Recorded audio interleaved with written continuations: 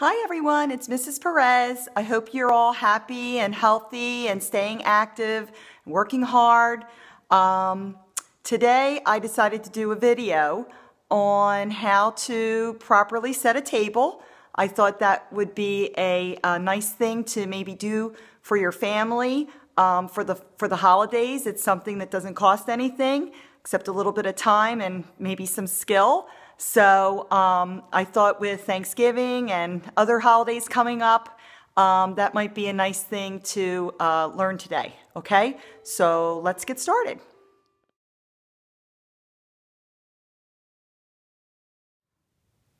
Okay, so here we have a formal dining room setting.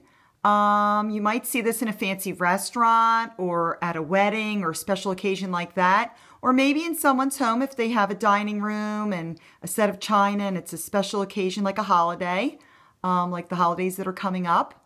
All right, so you'll see something like this. It looks a little different than maybe what you would see at your dinner table. There are extra forks and spoons and plates there that you may not normally use on a daily basis. So let's see how we go about approaching this, okay? So the first thing we're going to do is we're going to take our napkin and we're going to put it in our lap, okay? That's going to catch any food droppings. If it's a special occasion and you see something like this, you're probably really dressed up nicely and you don't want to get food on your clothes or on yourself. So that's okay, so now we're ready to start with our meal. The rule is that you work from the outside in, okay? So this little spoon here you would use for your coffee or teacup to stir your cream or your sugar or anything you'd be adding to your coffee or tea. All right, this large spoon here would be the first thing you would use. This would be with your soup bowl. So that's a soup spoon, okay? Next, working from the outside in would be your salad fork, the small fork, small plate. So you would eat your salad. When you're finished with your salad, especially if you have some left on your plate, you're going to want to turn your fork over. And that indicates to the waitress or the wait staff that you're finished with that portion of your meal. So they would take that away. And now you have your main course. So you have your knife on the right side and your fork on the left.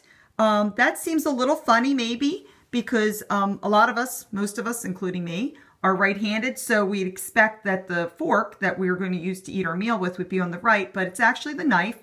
And that's because you need your dominant hand, your right hand, to more carefully use a knife than a fork. So knife is always on the right and fork is always located on the left. All right.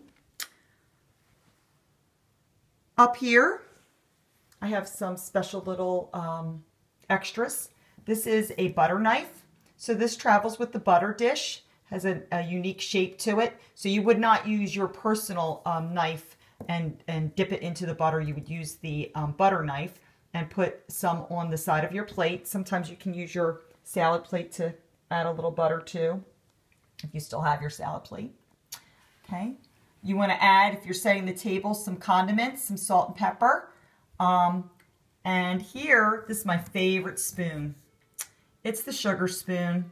It has like a little shell end to it. It's kind of pretty. Goes with the little sugar bowl here. So you would take the sugar out of the sugar bowl and put it into your coffee cup and then replace the sugar spoon with the sugar bowl. And then you would use your personal spoon to stir the sugar and cream in. Okay? Okay, so that was a formal dining room setting, something that you might experience at a fancy restaurant or a table set for the holidays, a fancy table set where you'd be dressed up. But let's get to how we can help our family by maybe setting the table for our holiday coming up, okay, at home. So we're going to start with a dinner plate. This is just a regular everyday dinner plate that we use. We're going to next put a napkin on the fork side. So you can either use, I fold it either into a triangle like this, or sometimes I use a rectangle. But today I'm going to use a triangle shape. And this is just like kind of a nicer quality paper napkin. It's Chinette or something instead of everyday napkin because it's a holiday. Okay, next we're going to add our fork. The fork goes on the left. Okay. We're going to add a knife on the right. Make sure that the sharp side of the knife that you cut with, is facing in toward the plate. Okay. If you're serving steak, you may want to put a steak knife down. Okay, that has a sharper edge and it's easier to cut tougher meat. Okay, but we're going to leave that out for now. Next to the knife is going to be a spoon. Okay, this is a soup spoon, so if you're having soup, and a teaspoon, which is what you would use for your tea or your coffee.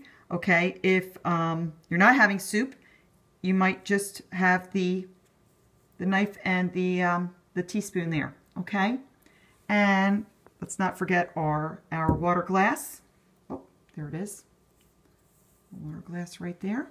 Okay, and there you would have it, a nice simple place setting for your holiday dinner for your family. Okay, last we'll talk about some ways that we can kind of dress up our holiday table. So here's just some cake plates that are kind of fall pattern, and some little cocktail napkins, small napkins. So they're nice things to kind of add to your table, especially if you have, here we have just a paper plate and plasticware, okay, and a plastic cup. Sometimes this is necessary, especially if we have a big group of people. I don't know about this year, but a large crowd, no one wants to get stuck doing the dishes. So this is an option for a lot of families, or for younger people. Okay, I use personally a nice quality paper plate on Christmas Eve. I have Christmas Eve dinner for my family usually, because I don't want to do the dishes. And you can always add little cute little things like this little cake plate or a fancier napkin to dress up that kind of a place setting. Okay? Okay, so that's how we set a table.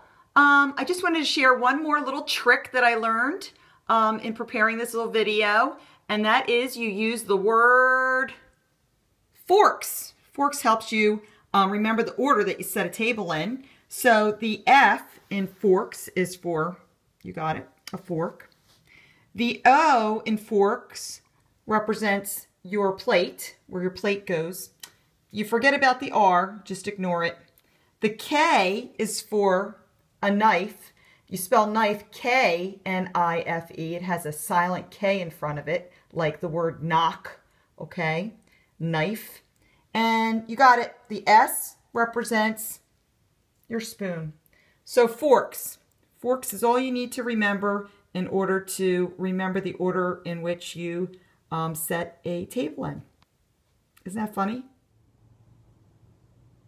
Okay, well, speaking of decorating a table, I decided to take a drive down to Produce Junction. I like to get my flowers here. So I'm going to see what they have. Sometimes they have arrangements that are already made, and sometimes I like to pick through and pick out my own arrangement and do it that way. So I'll show you how I like to make a floral arrangement.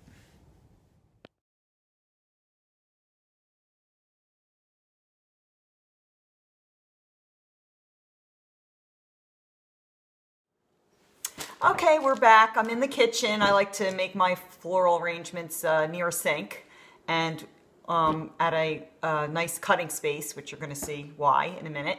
So you saw all the beautiful flowers at Produce Junction today. I was so lucky. It was hard to pick. I did pick an arrangement that has already kind of been put together. So I'll be using this.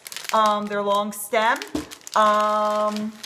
And I plan on giving them to a friend that's been not feeling so well. So I hope to cheer her up with the flowers later on this afternoon. I have a collection of vases that I keep underneath my kitchen sink for when I get flowers as a gift. A lot of times they don't come in a vase, so it's handy to have various sizes. So this is kind of a large, medium size. These are for like 1 or 2 flowers, long stem. This is like for like shorter flowers. It's kind of cute. This one is gigantic. This is for a huge floral arrangement, which I did not. I got kind of a medium one, so this would be too big. This may even be a little too big. But what I did was I purchased this cute little mason jar vase, which is kind of festive with the fall. It's an orange color. So I think they're going to fit nicely in there, okay?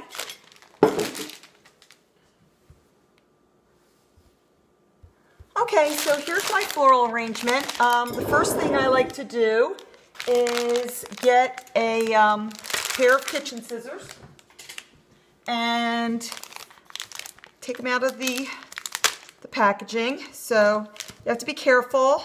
Usually just clip these rubber bands off. And this cellophane, real careful. Just kind of cut it off and free them up from the packaging like this. So they're long stem, meaning you could put them in a tall vase.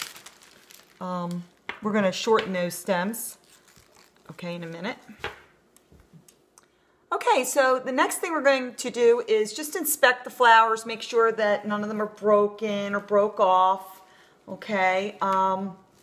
And then we're going to kind of measure where we're going to cut the stems. We're definitely going to cut the stems. Even if you wanted to leave them long stemmed, you still want to have a fresh cut at the ends so that they're able to absorb all of that water and nutrients that they're going to need to stay fresh as long as possible. Okay, so here's my container. So I don't want them sticking way out. I want most of the flowers to be showing in the container. So I'm going to cut them probably right about here, like almost in half, okay? Okay, so here's a view of the container in the mason jar, and like I said, I'm going to cut these stems almost in half. And I cut them together like this. Sometimes I even leave a rubber band on them because if it's a nicely done arrangement, I want to keep them in place as close to how I purchased them as possible, which I did a decent job like that. Okay, so now that I have them cut, they're a good size, I think, for the container. I'm going to pull off all of these green leaves around the bottom of the stems. They're just going to get soggy and cloud up, muddy up the water after time. So you can pull all those leaves away from the stems, and that just gives the water more of a chance to stay cleaner longer, okay? Right after that, I'm going to put them in my container, see if that's a good height.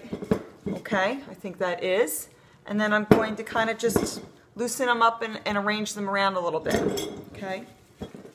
So loosen them up if I want to cut them shorter. Now, I like to put longer ones or taller ones in the middle and the little guys up front. If I have any flowers that really just don't fit or are getting lost, I can always just pull those aside and put those in one of those little tiny vases that I have that holds 1 or 2 flowers. So nothing goes to waste. Okay, I kind of like how they're sitting in the container now. I did cut the stems off a little bit more even, and some of these little flowers were kind of hiding down in here, so they were just, you couldn't see them and they would just muddy the water again.